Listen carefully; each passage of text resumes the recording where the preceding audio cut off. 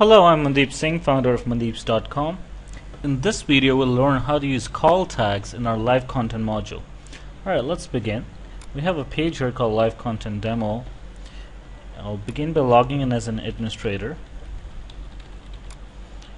We already have a live content module on this page, so let's go ahead and add two elements to it. First, I'm going to add an eContent element.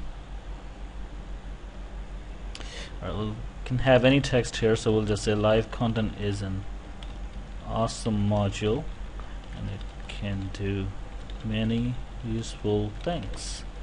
Alright, let's go ahead and create that element. We're going to do a couple things here. I'm just going to call this live content up here. I'm going to go to appearance. I'm going to say I want a text link instead of a thumbnail. I'm going to go to integration and I'm going to say the call tag here is awesome. So let's add this in. As you can see right here, we have live content. When you click on it, this is what we see.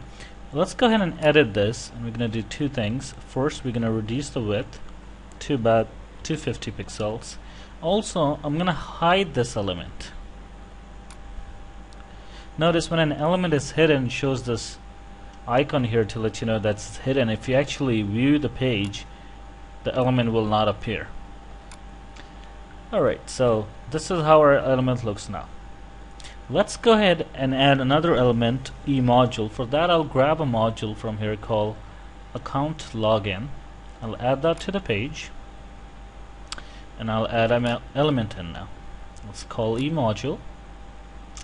So from live content demo page, account login module, and I will go ahead and give it a title called login. I will also reduce the width on this to 250. I will go ahead and give a text link. From integration, I'll call the call tag login and I'll hide the element as well. Alright, so now we have login and we have live content. Pretty cool. So what we're gonna do next is see how we use these call tags.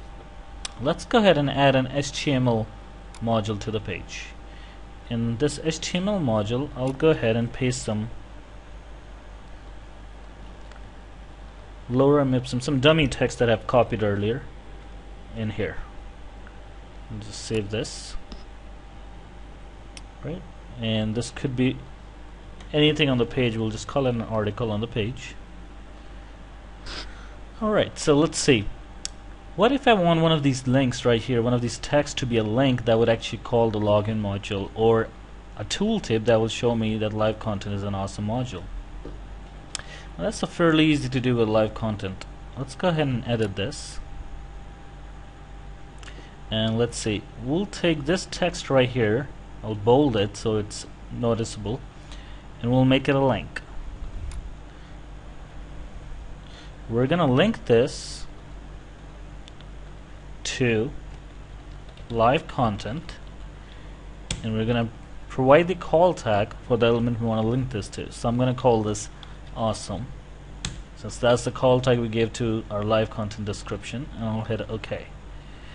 And then I'll take this one right here, I'll bold that as well just so it's a little noticeable, and I'll call this one live content login. Hit OK, and I'll save this.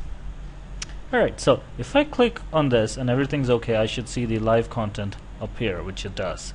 And if I click here and if we did everything okay, we should have the login up here, which does not. So let's see what we didn't do correctly here.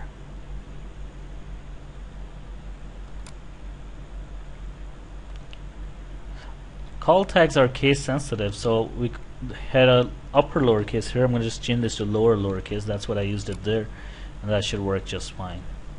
There we go. Alright, so we have this. Now what if I want this to be a tooltip? That means automatically appear if I mouse over it. That's pretty easy. We just go down here and we say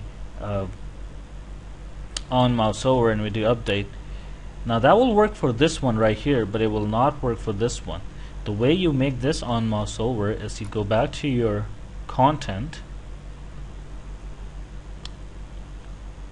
and in your link you simply add a comma after call tag and you say on mouse over all lowercase. You hit OK to save. And now if you scroll over this, it will automatically launch. Just like that. Alright, let's view the page. And that's how our page looks right now. Notice we still have this appearing, which we probably don't want since we're using the module functionality within this text right here. So that's very easy to get rid of. Since we already have our elements hidden, all you have to do is go to the container of live content module and just uncheck display container option. Alright, let's log out to see how our page looks. That's how it looks now, just an article. If you go over this, appears the live content tooltip. If you click on this, appears the login module. So that's how easy it is to use call tags, which is a very powerful feature to allow you to use live content elements outside of live content module.